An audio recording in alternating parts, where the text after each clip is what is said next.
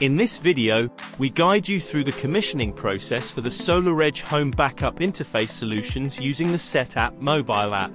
Note that it is mandatory to install and commission the Solaredge Home Hub inverter and battery before connecting and commissioning the backup interface unit.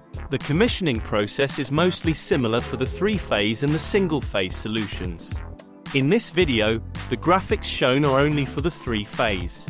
We will call the backup interface BUI for short.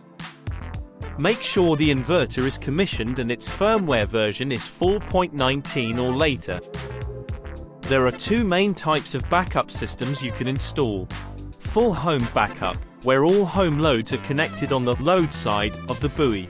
On the other hand, partial home backup only has some of the loads connected on the grid side of the BUI and will not operate during a backup event. For partial home backup, you must use an external Solaredge meter. Modbus or inline are allowed. Now, go to the description of this video to find your specific installation use case.